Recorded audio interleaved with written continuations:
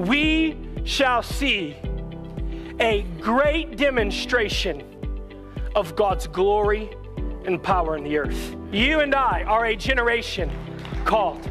We're a generation called to steward the move of God, to steward and partner with Holy Spirit to engage this planet on a level of incredible power, extravagant miracles like the world's never seen. You read your stories in the Bible, those stories should not wake you up and think, man, that was great for them.